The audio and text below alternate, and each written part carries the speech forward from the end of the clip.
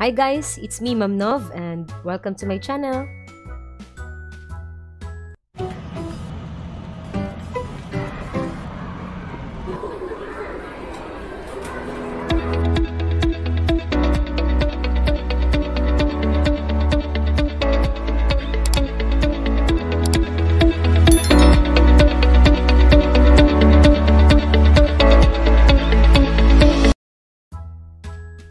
So, I'm back.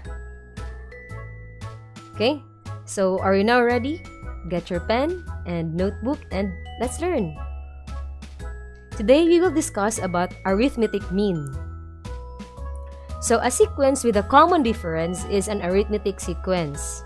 The nth term or last term of the sequence is a sub n equals a sub 1 plus n minus 1 times d, where a sub 1 is the first term, n is a number of terms, d is a common difference.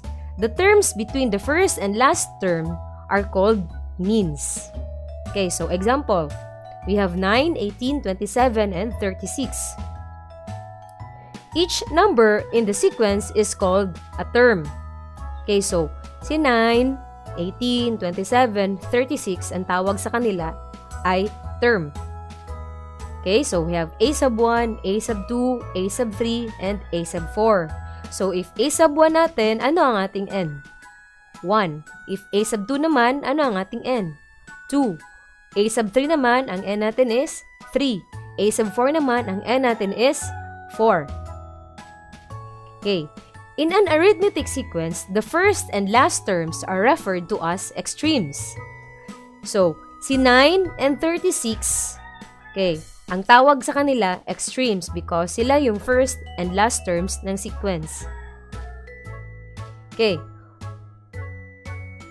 The terms between the first and last terms are called means. So, means naman ang tawag sa terms between between ang first and last term. So, means ang tawag dito kay a sub 3 and a sub 2. This time, ano ang means natin? So, we have 18 and 27. Remember, when only 3 terms form an arithmetic sequence, the middle term is called the arithmetic mean or the average between them. Okay, example dito, meron tayong 5 terms sa arithmetic sequence, negative 10, negative 14, negative 18, negative 20, and negative 24. Okay. Si negative 18, ang tawag sa kanya arithmetic mean or average kasi nasa gitna siya ng 5 terms. So, we have 1, 2, 3, 4, 5. So, ang tawag sa kanya arithmetic mean or the arithmetic average. Okay. So, we have example here. Number 6, 15, blank, 27, and 33. First, step 1. Find the value of the common difference. So, hanapin muna natin ang value ng common difference. By the way, ano pala ang first term natin? Okay, ang first term natin is 15. And our last term is 33. So, para masupply natin ano ang term sa blank na ito, we will first find the value of the common difference. So, the value of the common difference, substitute lang natin sa formula. So, we have a sub n equals a sub 1 plus n minus 1 times d. So, what is our last term or a sub 4? Okay, that is 33. And what is our a sub 1? Our a sub 1 is 15. Okay, next. Our n is 4. Saan galing ang 4? Dito kay a sub 4. So, we have 4 minus 1 is 3. And then, multiply natin sa common difference. 3 times d is 3d. Okay? Now, para mawala si 15 sa kabila, subtract natin ng 15 si 33. So, we have 33 minus 15 is 18 equals 3d. We'll divide both sides by 3. Okay? Para si d na lang maiwan. So, it becomes 6 equals d or d is equal to 6. So, ang ating common difference is 6. Now, may step 1 na tayo. Step 2, find a sub 2 or itong second term. Okay? So, using the formula, a sub 2 equals what is our first term? 15. So, 15 plus 2 minus 1. Saan galing ang 2? Okay, because kay a sub 2. So, ang ating n is 2. 2 minus 1 is 1 times 6. Saan galing si common difference na 6? Yung step 1 natin kanina. Okay, so 1 times 6 is 6. Plus 15, we have 21. So, our term here is 21. So, we have 15, 21, 27, and 33. Okay, dito, insert 3 arithmetic means between 21 and 53. So, follow lang natin ang steps. So, step 1, we will find the value of the common difference. So, first, ano pala ang ating first term? 21, that's right. What is our last term, which is a sub 5? 53, that's right. And meron tayong n. What is our n? Our n is 5, that's right.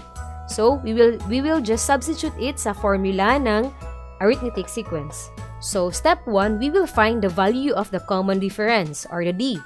Okay? So, substitute lang natin sa formula. So, we have our fifth term, which is a sub 5, right? So, it is equal to 53. And we also have our first term, which is equal to 21. We also have our n, which is equal to 5.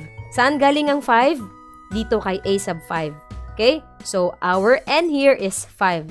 So, we have 5 minus 1 is 4. Multiply it to d. So, 4 times d is 4d.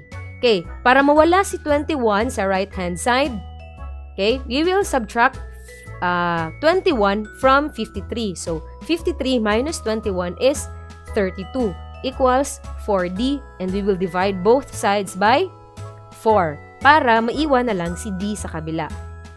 So, which means our common difference is 8. So, may common difference na tayo.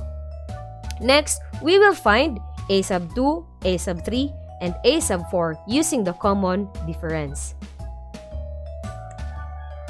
So, step 2 na tayo. We will find a sub 2, a sub 3, and a sub 4. Okay, substitute lang natin sa formula.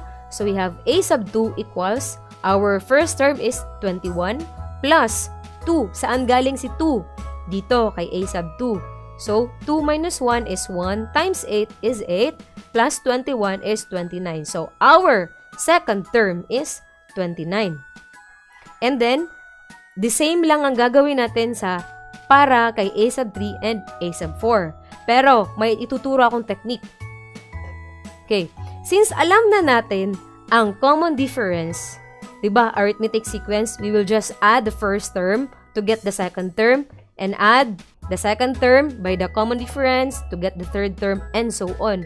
So, why not add na lang natin ano nga ang ating common difference? 8, diba? So, why not add na lang tayo ng 8? 21 plus 8 is 29. No need na tayo mag-follow nito. Pero it's up to you if you want to follow, but this is just the easier technique. Okay? So, a sub 3. So, we have 29 plus, what is our common difference? 8. So, 29 plus 8 is 37. Diba mas madali? Okay, a sub 4. So, 37 plus 8, it becomes 45. So, mas madali na lang siya. Okay? So, kanina, insert 3 arithmetic means between 21 and 53. So, ang arithmetic means ay 29, 37, and 45.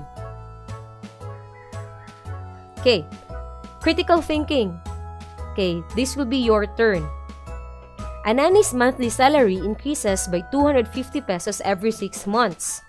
If Ami receives 4,000 in January 2011, how much will be her salary 5 years later? Okay, try to answer on your module. Study well. Thank you. Bye. Stay at home and help your parents.